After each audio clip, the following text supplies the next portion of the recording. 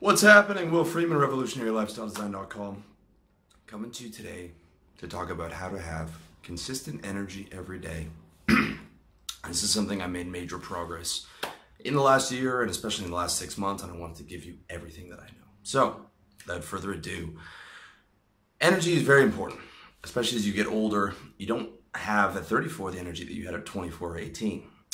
And this is important not just for getting stuff done, but for mood, because it is hard to be happy in a low energy mood. You can be happy in a low energy mood when you're chilling and this and that, but when you actually have stuff to do during the day and you're dragging your feet, it's hard to be happy to go about your day and do things. And if we're talking about depression, depression is 50% low energy. You can't be high energy and be depressed. You can be high energy and be angry if you're feeling something negative, but you can't be depressed unless you are consistently in low energy. All right. So it's very important, both in terms of getting things done and in terms of your own personal quality of life and happiness, to be able to have that energy every single day and to have that energy be consistent throughout the day and not have ups and downs and crashes and things like that. So there's two major things you need to get handled. Okay, and I'm going to cover both of them. Number one is blocking out your day for energy, or for state, or whatever you want to call it. And number two is the lifestyle choices you make over a period of time that are going to affect your day-to-day life. So first, we're going to get into the blocking out your day for consistent energy. I'm going to talk about how I block out my day. So some of this you might have heard before and some of my other stuff, but a lot of this might be new to you because it's stuff that I've only mastered in the last 4 months. So first off, hit a caffeine pill in the morning, usually 100 grams. And then, 100 milligrams, not 100 grams, which is like a caffeine pill equivalent to coffee, basically. And I take that now with a greens powder. I just buy whatever the most expensive greens powder is on iHerb, and take that concentrated energy in there. And it won't necessarily give me an energy boost right then, but I will notice a difference, maybe 3-4 hours later from the green juice and all those nutrients being absorbed, especially being absorbed on an empty stomach. And I will start to get some energy from that about 3 or 4 hours later, whereas the caffeine I fill within 15 minutes. And I take that with a bunch of water. Then I move on to medium to brief high intensity training. So I start with stretching and then weights, and then I I do weights 3 days a week. And then after that, I follow that by cardio for 20 minutes on the elliptical to protect my knees and joints as opposed to running. And I do mid to high intensity on that, depending on how much energy I have that particular day. And then finish up with 15 minutes of yoga. And then I take a nice long hot shower for about 20 minutes to really loosen up the body. And that also makes a big difference. It adds to my energy level after I get out and after I finish with a cool shower for about a minute to power me back up from the relaxing hot shower. And then once I get out of the shower, brush my teeth and everything, I feel terrific. And I get up at 7 and I've got nice, clean, clear energy until noon. And I don't eat till noon, so I do intermittent fasting, okay? And intermittent fasting is terrific for energy because digestion is the most taxing thing on your body. So my eating window is noon till around 8:30 or 9 o'clock at night. So I don't eat anything in the morning. And I'm really just cruising on that caffeine and the energy from, some of the food from yesterday, as well as water and the vegetable powder that I take down, which is only like 22 calories. So that's my highest energy level for the day. I became a morning person once I started doing the caffeine, the 2 liters of water throughout the morning. And I've recently just added the greens stuff. And that took me from a morning or a night person to a morning person. And that's my highest level of energy. So from 9 a.m. till noon is my peak productivity time. That's when I'm doing usually the research or the writing down of the next article or video. And then I'll hit lunch, okay? I'll take another caffeine pill at lunch. and I will drink coconut juice straight out of, I'm here in Thailand, so I actually buy the coconut from the supermarket. I drink the juice, which is heavy in electrolytes, so it's really hot here, so it rebalances that and gives me those electrolytes. And then I eat half of the actual coconut, which is about 700 calories and heavy in healthy saturated fat, okay? Saturated fat is not bad for you. You can look at the latest research and look at all the paleo stuff, and the coconut is terrific for you. And it is primarily fat. So a coconut is 150% of your daily fat, and then it has some protein, maybe like I think 15 grams, and some carbs, maybe 50 grams of carbs. So it's not super low carb, but it is low carb. But the key metric there is fat, because what you actually want to be running on through the day is fat instead of carbs, because fat gives you that that consistent energy without the peaks and dips throughout the day. And it is a much better source of fuel than carbs. Again, do your own research on that, look it up, but more importantly, test it out, because I run much better on fat. And you look at the vast majority of all the paleo guys and stuff, and they run on fat. You talk about Tim Ferriss, his slow carb diet, that runs on fat, and slow carbs like, brown rice and stuff like that. But for me, during the day, I don't take in any carbs except if I have an iced mocha, which I do, usually every other day. That'll have some carbs in it, but I try and limit my daily carbs to under like 70 grams. Okay, so it's not super low carb, under 30 grams, but under 70. So really, I will only be getting carbs from my from the coconut and from the ice mocha frappe, and that is a big thing.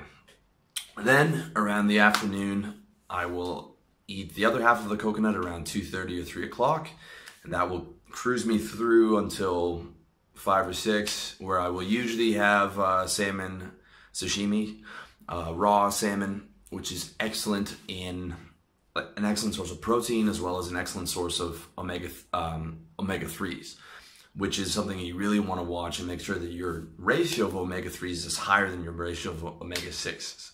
And again, that's not stuff you're going to notice the first day that you do it, but as you consistently do that, and you're consistently making sure you have more omega-3s, then you will notice a difference. And you can also supplement that with krill oil or other types of high EPA, high DHA omega-3s, which is really important that you get that for your energy as well as for your health. Okay, and salmon sashimi is probably the easiest thing you can possibly digest. Like, I will eat that standing up, and I don't even feel it. It's the same as if I had a glass of water. That's how little it impacts my digestive system. Whereas the coconut will impact a bit more, but still is quite low. And then compare that even further to a McDonald's meal, where you need to fucking sit on the couch for 3 hours afterwards because it's just taking the life out of you.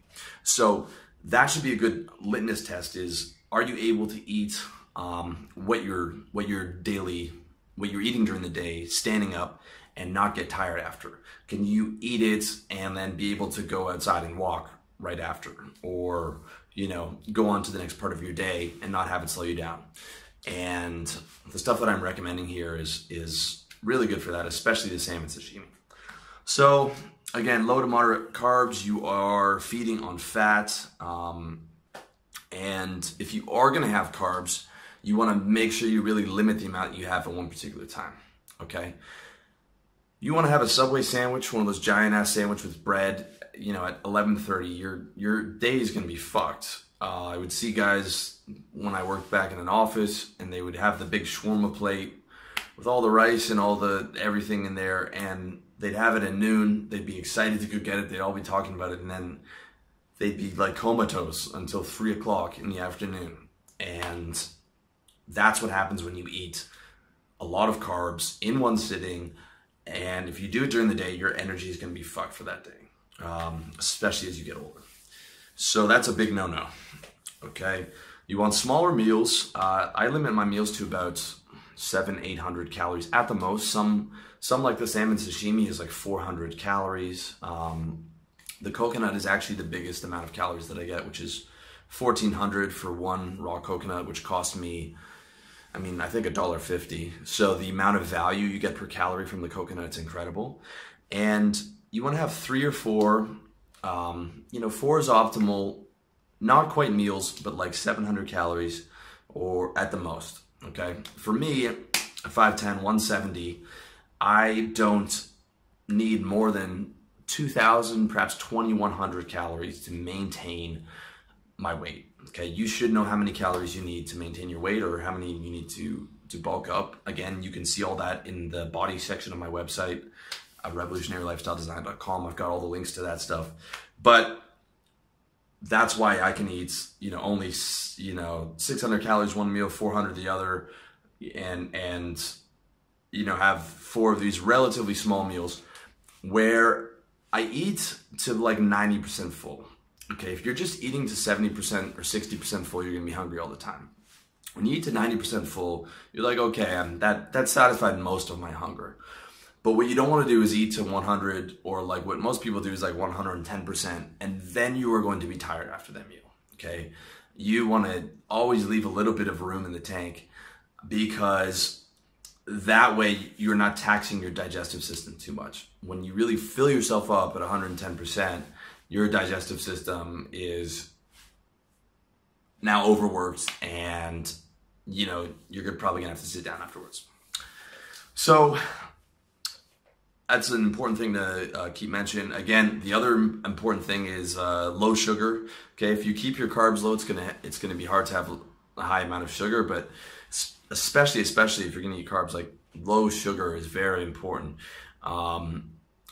Like try eating a birthday cake in the middle of the day. You'll be in a fucking food coma, because sugar fucks with your insulin and your blood glucose, and that does all kinds of negative things for your hormones and your energy, and it's really bad. If you are going to have sugar, have something small at the end of the day, like have one of those little bite-sized Mars bars, or one of those little like Oreo ice cream sandwiches after you've already done all the work for the day, like 8:30 or something like that, and you're cool with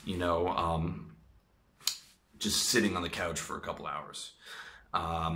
You can have a bigger meal at the end of the day if you're not able to keep your diet 100%, but have it at the end of the day, and then that's when you have your little treat.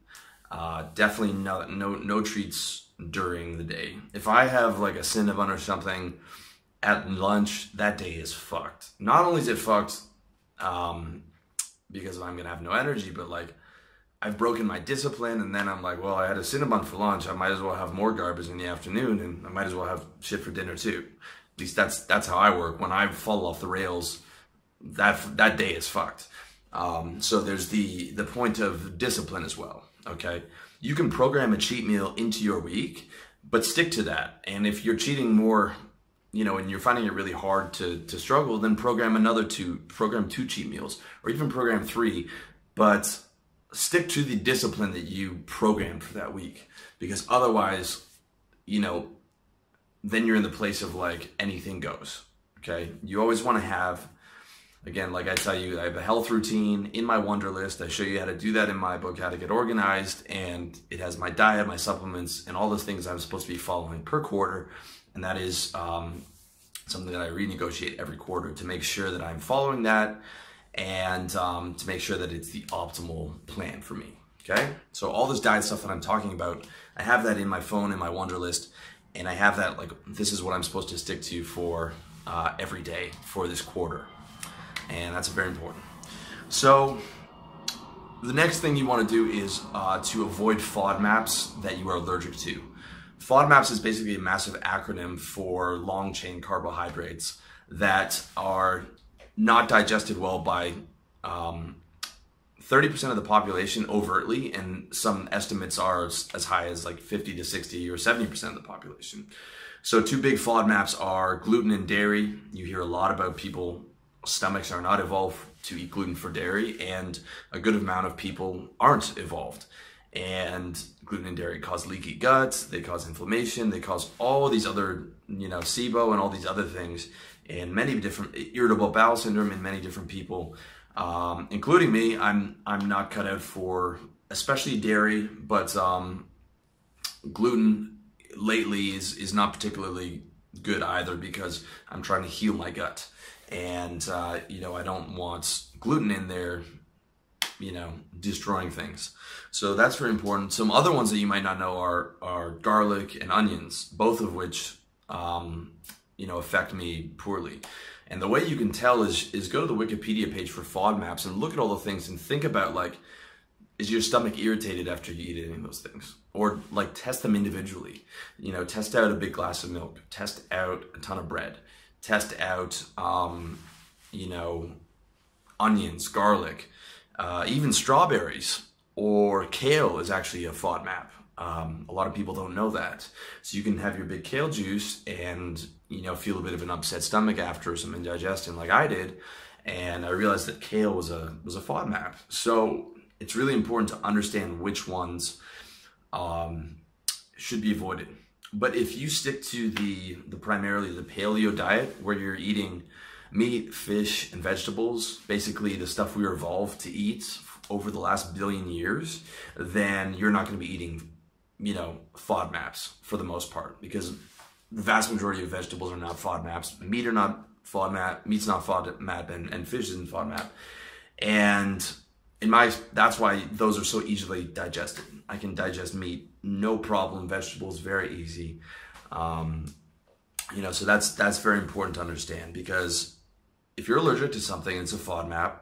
Not only does it fuck up your gut, which fucks up your digestion, which fucks up all your systems, but you are actually poisoning your body. You're putting something, like if you're having McDonald's that's toxic, you're putting toxins into your body.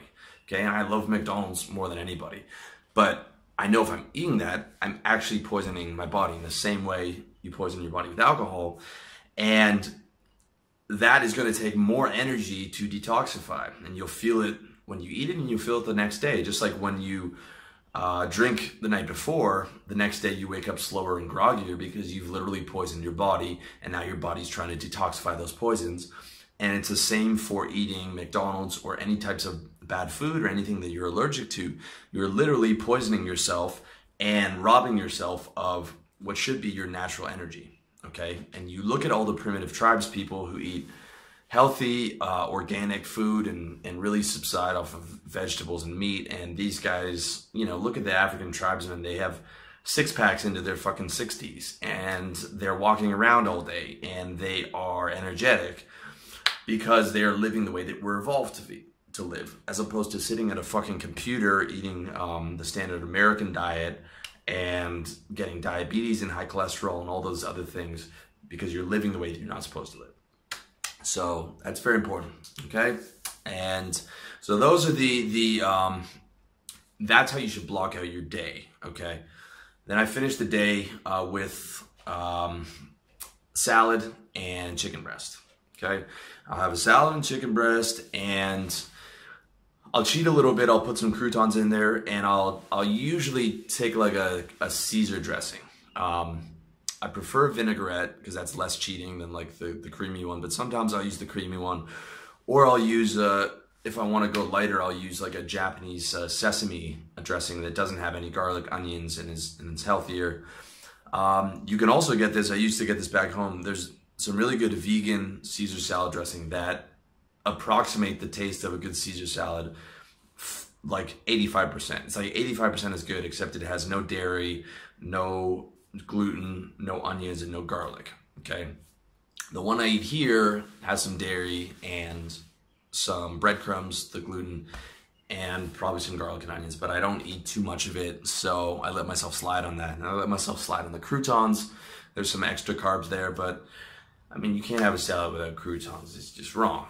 And basically, I get a lot of, not the iceberg lettuce, but the green, the dark green and purple leafy greens, organic. Okay, and then I get organic chicken breast. I order it. There's a service here in Chiang Mai. I order it for the month. It costs me like $20. Gets nothing but honey breast and teriyaki barbecue chicken breast, keep them in the freezer.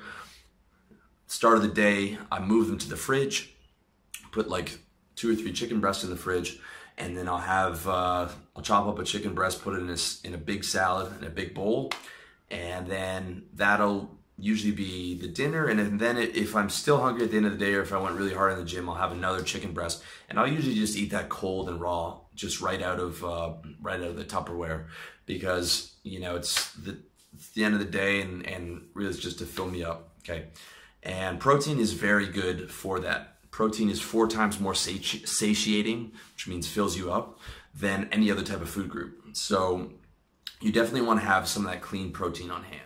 And chicken breast is just about the best thing you can do. You know, every bodybuilder is on the chicken breast, and it's terrific stuff. Now, you can add rice into the mix, but white rice you got to be careful with, because there's a lot of carbs, and it's high glycemic, okay, which means it fucks with your blood sugar. White rice is actually like higher glycemic than fucking ice cream, okay? So it really knocks your blood sugar up. If you're gonna have white rice, you wanna have maybe 1/3 or like 1/4 of what the standard serving is. I've actually moved away from rice, even though I live in Asia now, and just rely on the coconut purely. Rice also has lectins, which some people are allergic to. Okay, you're better off with the brown rice, but I would rather you have the coconut for the electrolytes, as well as the healthy fats, and much lower carbs, and much lower on the glycemic index. So that is the day broken down. And then now we're gonna get into point 2. If you remember, it's the lifestyle choices, okay? So the first one is stand as much as you can, okay? You can see I do all these videos standing, and I would prefer my day to be doing nothing but, you know, high energy videos like this standing up. However, unfortunately, I have to do, you know, some technical work here and then, and if it's really grinding me, I will sit down, or if I'm going to the coffee shop, I'll sit down for an hour or so, but I try and spend the majority of the day standing up, and that is part of one of my health routines, okay, because if you look at all the evidence, they say that sitting is the new smoking. You're not meant to sit for extended periods of time, and if you are, you're meant to sit in the sort of squat position that you'll see some people over here in this part of the world do. And because it stops the blood flow, it stops the energy, it stops, you don't breathe as deeply. Sitting for long periods of time is not good for you, and it's terrible for your energy. So I try and stand up as much as possible. If you are still working a job, you can get a standing desk set up. That's what I did when I built like a variable on top of my table when I was still in sales, so I could stand up. And basically I will stand up for the vast majority of the time, unless I'm in a coffee shop, or unless I really have some boring technical shit to do. And sometimes sitting down, it's easier for like task and technical oriented stuff. Okay, so, but again, I try not to sit down and start relaxing until after 6 p.m., which means that after all my work is done for the day. Next one is you want to ejaculate as little as possible. My record for no ejaculation is 8 months, and that was the highest energy, most productive. That was about 2.5 years ago. Highest energy, most productive period of my life. I felt like, some days I felt like a caged animal, but I would transmute that energy into my work, and I was working job, business, like a machine, okay? Ejaculation is a fucking real thing. And it's one of, if not ejaculating, is probably the most effective antidepressant in my experience that I could recommend, and perhaps the most important energy booster that I know of is not ejaculating altogether, or ejaculating as little as possible, and avoid the porn if you can. Next point is have a mission to motivate you. Okay, I'm always talking about the mission. When you have a mission to motivate you, you have a reason to get up, go through the pain, get things done, and you're seeing good things happen in the future, and that mission keeps you going, okay?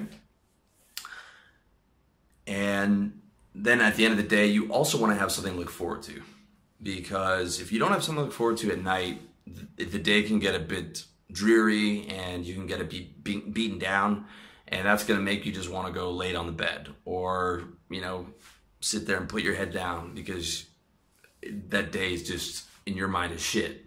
And the day is shit, and then there's nothing to look forward to at night. So if I'm having a hard day, when I'm working really hard, I can push myself with a bit of higher energy for, you know, I'm like, just give it another 2 more hours, because at the end of the day, okay, I'm going to see this girl, or I'm going to see my friends, or I'm going to see, do something that's going to be really fun. Okay. You want a low stress lifestyle. Okay. Low stress, happy lifestyle, sunshine, because the further you are away from that, the more tired you're going to feel, because you're going to want to escape from your life. You're going to look at your day and you're going to be like, man, I don't want to do this. And you're just going to be like, I'm tired. Whenever I don't want to do something over a consistent period of time, I notice my energies go down, because my body, my brain's literally like, I don't want to be doing what you have me doing. Like, I just want to go to sleep and make this all go away. So low stress is lifestyle, very key. Live somewhere warm, sunshine, all that good stuff. Fix sleep apnea. If you suffer from it, you can see over there, but you can't see it, is my sleep apnea machine, which I try and wear every night. Makes a big difference. Instead of waking up 100 times during the night, gasping for breath and not having oxygen, you keep the window open at night to make sure you're getting enough natural air, and you put the fucking giant Darth Vader snorkel mask on that scares every girl that comes over. And it's a pain in the dick to clean, and it's a pain in the ass to get used to at night, but it means that I'm actually fucking breathing at night instead of gasping for breath every 5 minutes like I would normally be, and scaring to death whoever I'm sleeping next to. It's, you know, major thing is making sure you're getting enough oxygen, getting enough air. In the future, I'm actually going to look at oxygen concentrators, something Victor Pride was talking about. He got a special oxygen mask and stuff like that, and I think that will probably even give me more energy. So if you are there, I would suggest looking into that. So sleep apnea, get that fixed. And then during the day, as for oxygen, you want to learn how to deep breathe. Okay, and by that I mean in through the nose, out through the mouth. You stand up real straight, pull your chest up, let your diaphragm out, get it in deep, and then really push it out hard. And you do like 10 of those. If you're struggling on the last couple minutes of cardio, I'll start breathing like that. You know, it's called like the lion's breath, and it really gives you that extra sense of energy. Or if you're fading around 3:30 or 4 o'clock and you got another hour and a half of work to do, stand up, do a couple of those deep breaths, go in the washroom if you have to, if you're in public or at work. And then, you know, use your hands to push it out, like Tai Chi style.